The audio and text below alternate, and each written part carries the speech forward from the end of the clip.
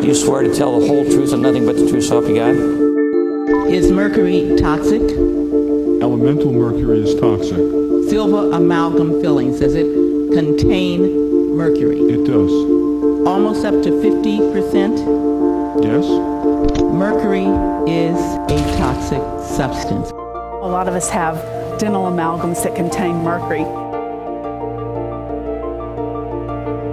Anywhere from 4 to 19 micrograms of mercury per day can leach out of your amalgams into your body.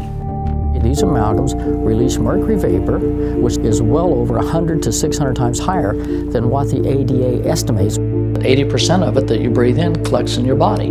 So you not only have a toxin that can do the effect, you have it placed within inches of your brain. A single filling delivers micrograms of mercury, which in mercury terms is a lot. Mercury is vaporizing from the amalgams, and you have 80% absorption through the lungs. This is a fairly dangerous scenario. If you're exposed to mercury chronically for a long period of time, then we start seeing much more serious health effects.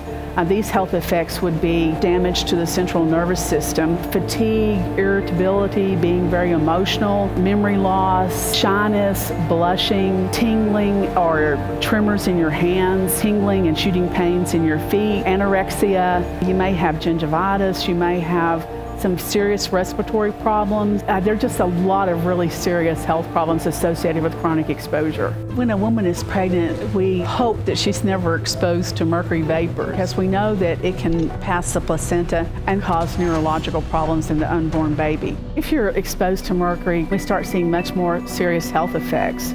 These health effects would be chronic fatigue, double vision, couldn't sleep, depression, panic attacks, memory loss, a lowered immune system, loss of vision, chronic headaches. It is both an immediate problem in some individuals and a very long-term problem in others. I started having neurological symptoms. I didn't feel like a human being. In the deepest part of myself, I thought I was dying.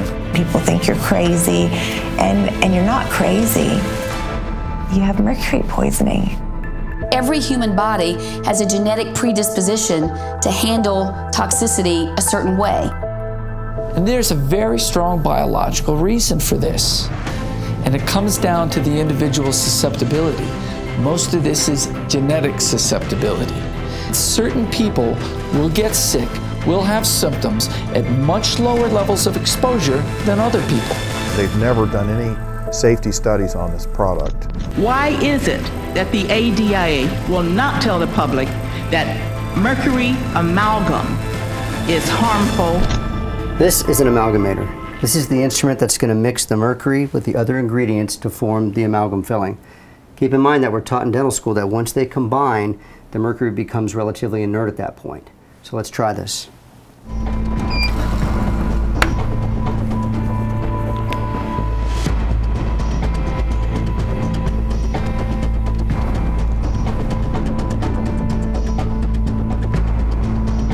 Ten micrograms is generally considered inhabitable.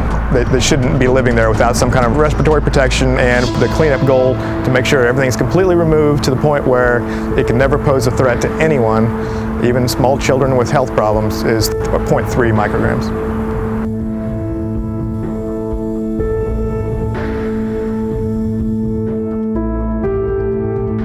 Dental schools ought to be fearful of major lawsuits because this is not a secret anymore.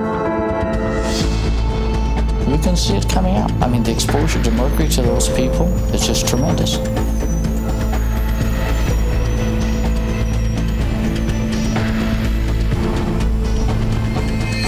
Okay, so to recap, a freshly made amalgam filling is off-gassing huge amounts of mercury vapor that exceed OSHA safety limits.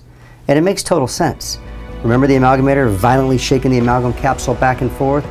Well, that shaking was creating friction, thus creating heat, which is the last thing you want to do with elemental mercury. Why? Because the more you heat elemental mercury, the more mercury vapor it releases. It's simple science.